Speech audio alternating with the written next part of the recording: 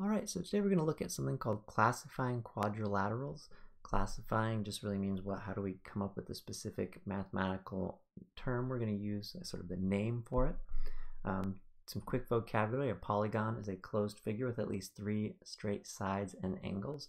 So closed meaning there's no openings and that there are straight lines connecting it together. And a quadrilateral would be any polygon with 4 sides and 4 angles. So 4 straight sides closed together, that's a quadrilateral. So right here we can see a bunch of different examples of quadrilaterals. We can see one down here at the bottom, another one there, another one there, another one there, there, and there. And so these are probably some shapes that you recognize, that you've learned about at some point in time. And we're going to be thinking about what are the specific names and the ways that we can come up with those names.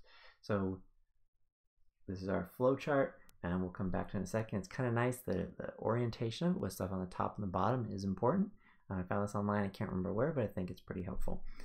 We can classify or name them by identifying a few things. The first thing you're going to look for is you're going to look for any right angles. A right angle is like an L shape. That's not perfect, but imagine it's a perfect L, and it will usually have a little box in there. We can see some better examples of one right there, and there, and there, and there. Also in this shape right here, we've got some right angles. And none of the other quadrilaterals happen to have right angles, but these two on the bottom left side do. Then we're also going to look for any congruent sides. Congruent is a term in math that means that they are equal in length. So usually you will be able to tell they are congruent because either they're going to have a measurement that's the same on the top and the bottom, or you're going to see something like these little tick marks. So if you see one mark and then you're going to see over somewhere else another mark, that means that those sides are equal. Or if you see 2 marks and then on the other side you see another 2 marks, that means they're equal. Let me show you what I mean. If I had this shape right here, you can see it's got 1 mark on each side. That means all 4 sides are equal. It is the same with this shape right here.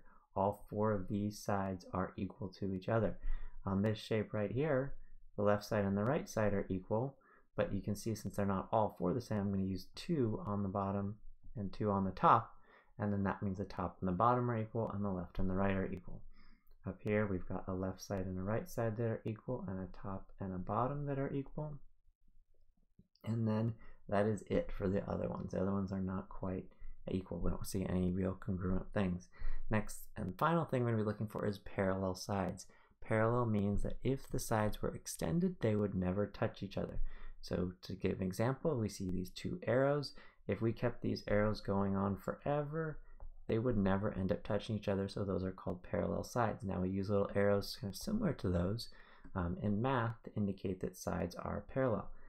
First off though, if you look at this shape and this shape, both of these have right angles in all 4 corners, which means automatically the top and the bottom are parallel, and we don't have to draw those arrows because we already see those right angles.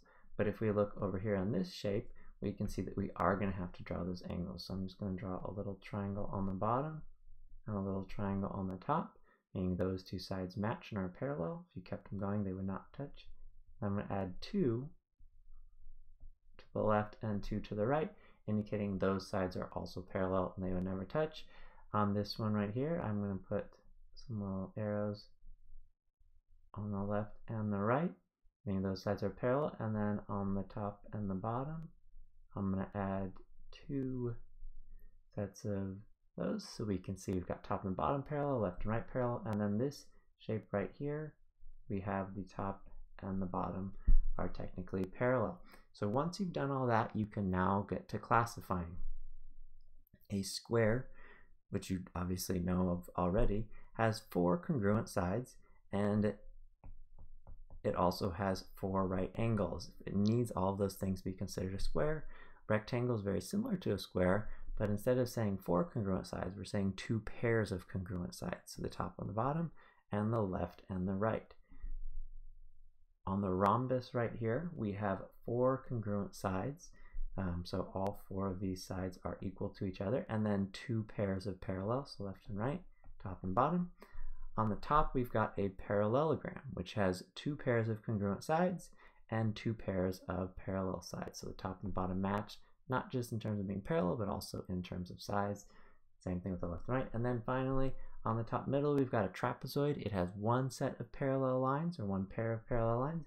And then the last thing on the far right is just a quadrilateral because it doesn't have any congruent sides, it doesn't have any parallel sides, but it is still a closed polygon with 4 sides, so we call that a quadrilateral. So all of these are all going to be considered quadrilaterals, and these terms is how we classify them as specific as possible.